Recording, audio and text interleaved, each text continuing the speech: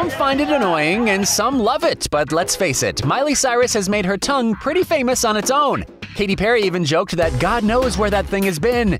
But now someone's filed a lawsuit against it. Well, not her actual tongue. It's this giant tongue-shaped slide that Miley has on stage for her Bangerz Tour.